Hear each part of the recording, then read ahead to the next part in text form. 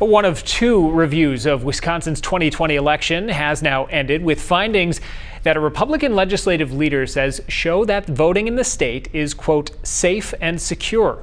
Now, the report from the nonpartisan Legislative Audit Bureau did, however, make a number of recommendations. One example, the audit recommends the Elections Commission should issue a rule, which would then need legislative approval, saying whether local clerks could fill in missing information on absentee ballots or allow drop boxes. State Senator Robert Coles, the co-chair of the legislature's audit committee, says he hopes the report leads to bipartisan fixes to the issues identified, but made the comment praising the state's election security.